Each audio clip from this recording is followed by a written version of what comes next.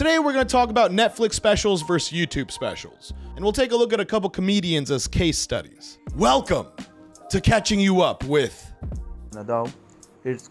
I'd like to thank the executive producer of this week's episode, Fix the Ring Light You.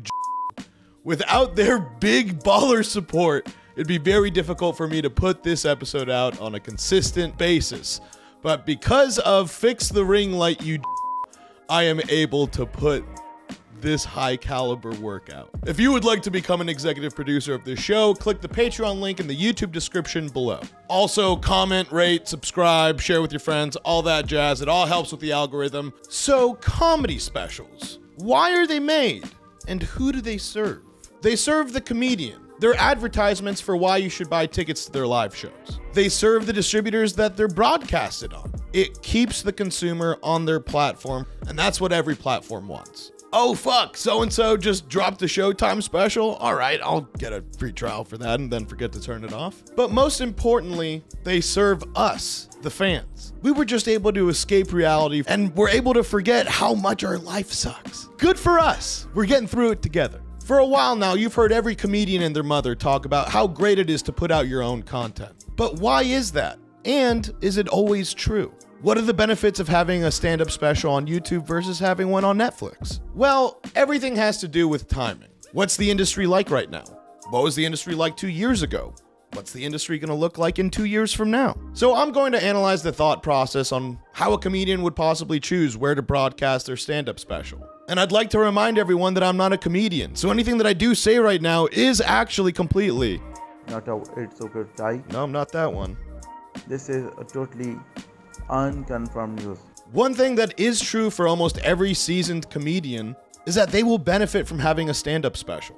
There will be people that like it. There will be people that discover you because of it. A stand-up special is the perfect showcase for why someone should be buying tickets to their live show. Here's my sense of humor. Do you like it?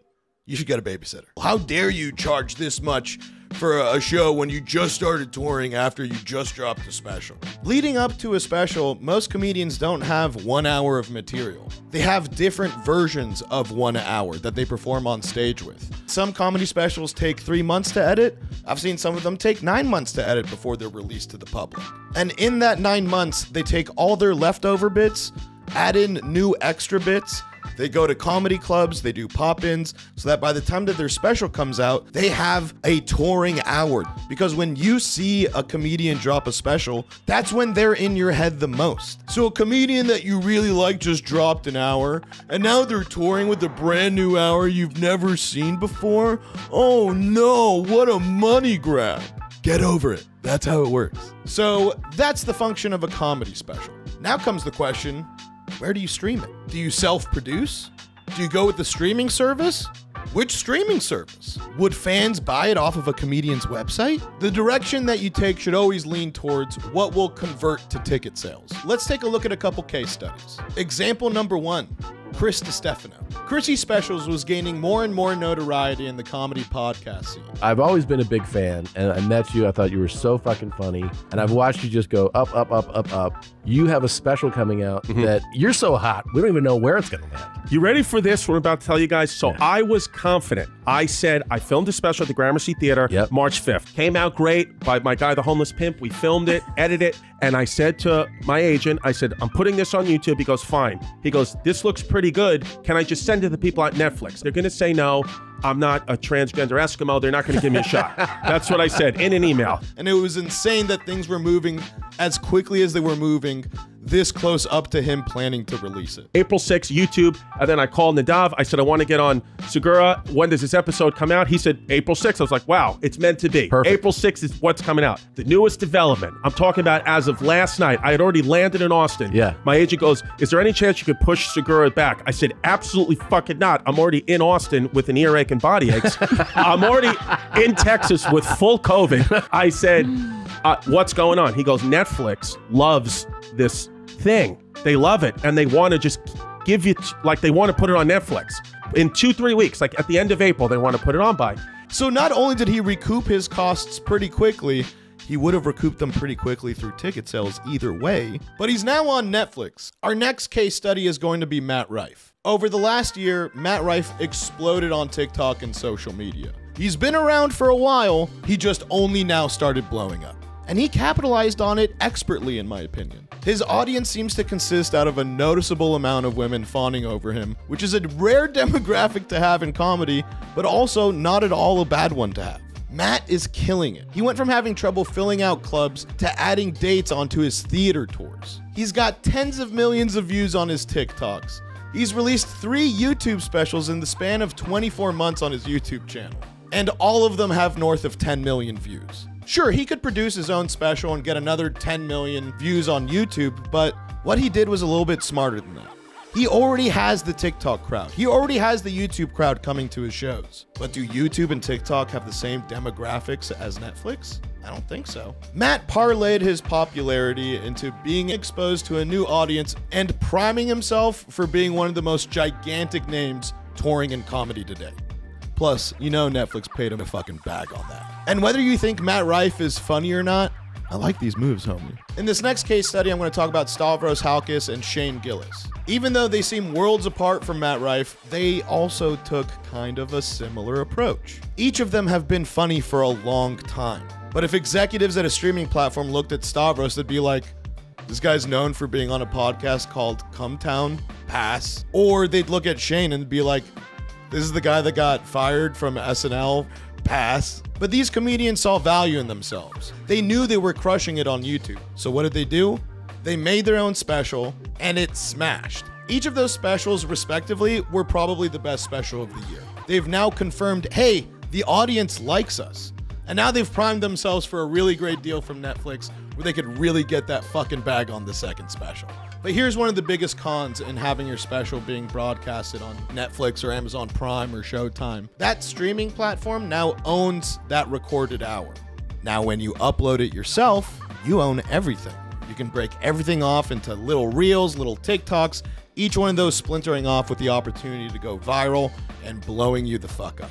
And now let's backpedal a little bit because Nick Mullen also just released his own self-produced YouTube special called Year of the Dragon, which has only been out for about 72 hours so far, but it's north of 700,000 views, and in my opinion, is one of the funniest specials of the year. He expressed a sentiment on the Adam Friedland show that I think is accurate. It's been a wild ride the last 7 years, being pulled out of comedy obscurity by probably the most low effort thing that I've ever done, I guess, creatively, which was the Come Town podcast. To be, you know, then find myself now in middle age trying to piece together a career with, but then also stand-up, which is now blown up. Stand-up is in this bizarre, and there are a lot of, you know, people are very talented, but I don't know if it's because of the pandemic or what. There's all of this money in stand-up right now, so it'd be dumb not to be doing it. And so I have a special coming out. Another case study to look at is the OnlyFans route. Now, I know that OnlyFans has been trying to get out of the OnlyFans business and trying to attract more talent. And one thing that I really love to see is Whitney Cummings capitalizing on that. So she went and did the roast of Bert Kreischer, she went and did her own roast, and she released her comedy special on OnlyFans. Now, personally, I was a fan of all 3 of those. I thought they were all super fun to watch. I honestly love these boss moves. I mean, another example of this is seeing what Gas Digital is doing with stand-up comedy specials. They just produced and released 6 half-hour specials for Louis J. Gomez, Dave Smith, Kurt Metzger, Jordan Jensen, Rich Voss, and Colum Tyrrell. I've seen the majority of them, and they're all worth a watch. I'll have links for each of them in the description below for you. But some people might look at these specials and they're like, oh, this doesn't even have 1 million views. Like, I bet you feel so bad fucking having this shit on there. You think that isn't going to translate to ticket sales? These specials are serving their purpose. Now, the second to last case study I'm going to talk about is Bill Burr. Bill Burr is not a comedian that's going to need to release anything on YouTube in the near future. The only reason I'd see him doing it is maybe he's doing like a Bill Burr Presents type deal, but Bill is a brand name. He can sell his special to any streaming platform and they will pay top dollar for it. And once you get to that level, you really should just be trying to get as big of a bag as you possibly can. I mean, Dave Chapelle getting like, what, 20 or $40 million for all of his specials? That's fucking wild. Now, the last case study I'm going to mention is really probably one of the only consistent examples of this. Whenever I get an email from Louis CK's mailing list, I'm like, oh my God, I can't wait to see what the fuck he's trying to sell me. Yeah, I'll pay $5 for that. I mean, Andrew Schultz did that with his special, but that was revolving around big drama and controversy. Louis sends one email blast saying, hey, I have a new special. You could buy it for $5, or for an extra $5, you could get my entire catalog of specials. Whatever you want to do, I'll be okay. I mean, he doesn't say that, but like, that's the cadence that he has in the emails. Now, look, there's definitely a whole bunch more about YouTube specials and Netflix specials and the decisions that go into producing them a certain way or releasing them in a certain way. But there's between 9 and a million ways to skin a cat. That's how the saying goes. That was kind of my 2 cents on YouTube and Netflix specials and just how fun it is to be living in today's society where people are competing for our attention. They're trying to make us laugh, and for free. Couple specials that I personally liked. These are in no order. I really liked Year of the Dragon by Nick Mullen, Hello World by Nate Bargatze, Cowabunga by Ralph Barbosa, Dog Belly by Big J. Okerson, Fat Rascal by Stavros Halkis, and Beautiful Dogs by Shane Gillis. And with that, I would like to say thank you for watching another very special episode of Catching You Up with Nadav, it's COVID. I would like to thank all the people that have signed up on my Patreon and are producers of this show. You're seeing their names on the screen right now, immortalized forever. If you would like to participate in supporting this show, click the link in the YouTube description below, and if you're at $10 and up, you will see your name on this very screen. Oh, wow. I'd like to remind you one more time to subscribe right now, comment on this video, rate it, share it with your friends. It all helps with the algorithm, but of course, most importantly, I do need to remind you all that this is a totally unconfirmed news.